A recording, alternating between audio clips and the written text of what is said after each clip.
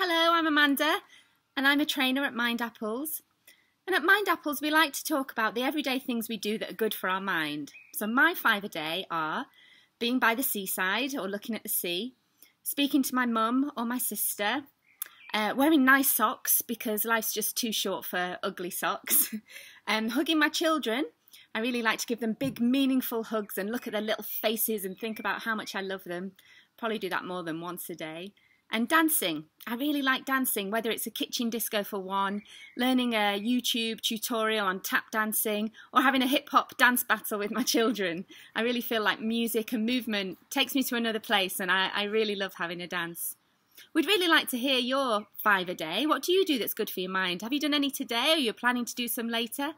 Why not write in the comments, or even make us a video?